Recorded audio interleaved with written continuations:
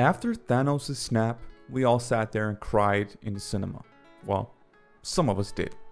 Was it all over? Did the bad guy win? How would they possibly turn this to a good story where the good guys come out on top? It seemed impossible. And then there was Endgame.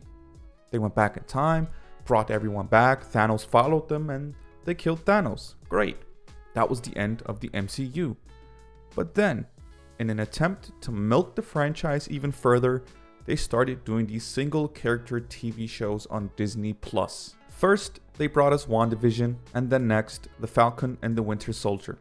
And I, for one, was very excited about these shows because it was a way for me to continue enjoying the MCU after all of these years. I was never big on The Falcon until very late in the MCU franchise films. So getting a show with him and Bucky Barnes was a big W for me. It was a way for me to explore the character even further. Or so I thought. Let me explain. If I had to summarize, Falcon and the Winter Soldier just suffers from a couple of problems that kind of kills the story. Mainly the direction of the villain, but there's also a predictable plot and a bad ending. So let's dive into the first issue and expand on it further. The villain. So I'm a person who is much more a fan of a good villain than I am a good hero. I just kind of love when writers are able to explore the depths of the antagonist and use that to enhance the protagonist's story. I guess you could say I like when the heroes have to work just a little bit harder. The Falcon and the Winter Soldier suffers from the legacy left behind by Thanos, because after years of lackluster villains, the MCU kind of finally managed to get a good villain. But to understand why Thanos was a good villain, we have to understand what is a good villain in the first place. And I believe that in order to write a good villain, he or she has to be extremely powerful and be a massive challenge to the protagonist. That's number one. Secondly, the villain needs to be motivated by something that we can fully understand. Having villains that are just evil for the sake of being evil is kind of lame. And those kind of people do exist in real life, but they're in the crazy minority. Like, we need something that the general public understands. Thirdly, the villain needs to be so convinced by his or her own crazy idea that they are willing to do bad things to achieve them. And lastly, we need to explore the character of the villain beyond their one evil idea.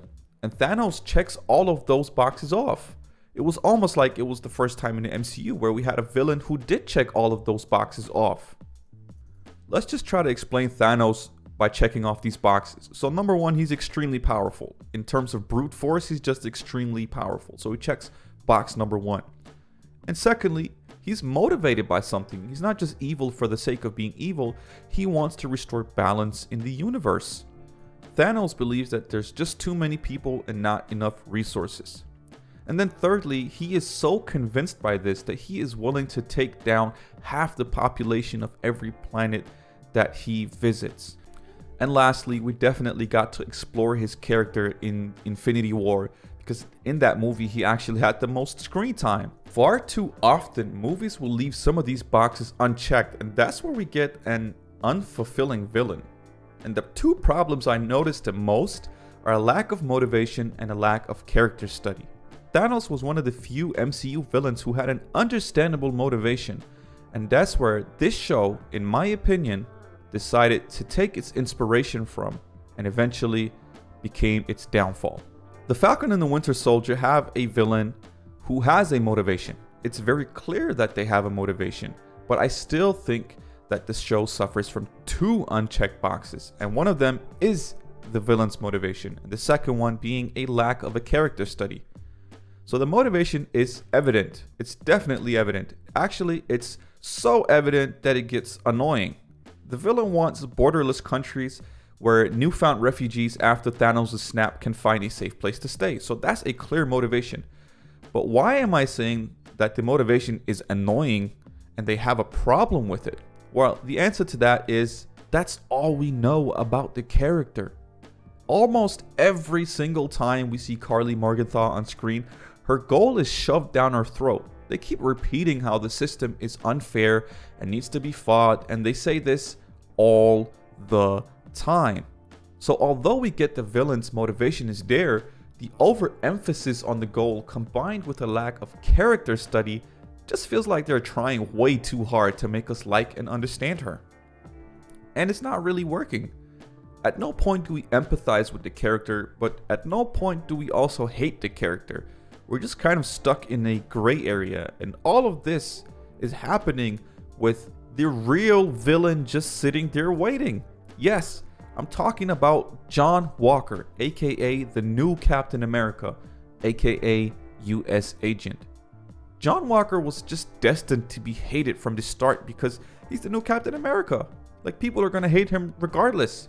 But his character development was far more intriguing than the Flag Smashers, and then they just decided not to use him properly. The end where he decides to save that truck rather than fight Carly just puts him in the gray area box as well. And at that point, we neither loved him or hated him. So the direction, in my opinion, was awful. I believe they tried to make the villain way too relatable, and I think the story suffered because of this. And it's super unfortunate, because I went into this wanting to like it.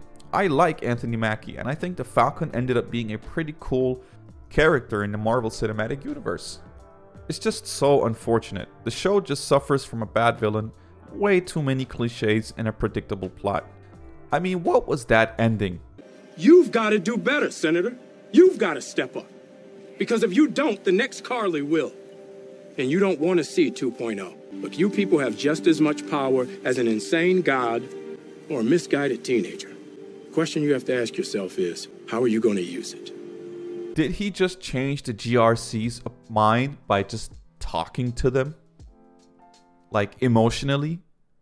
How does that happen?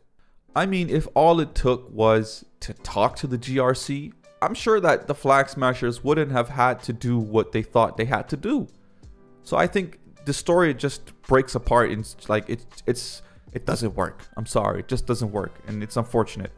But overall, I'd still recommend this show because it is a continuation of the MCU, and it's just got so many memories attached to it. Like, it's literally attached to the past 10, 12, 15 years of our lives. So I would recommend this to Marvel fans because it does have some really great elements.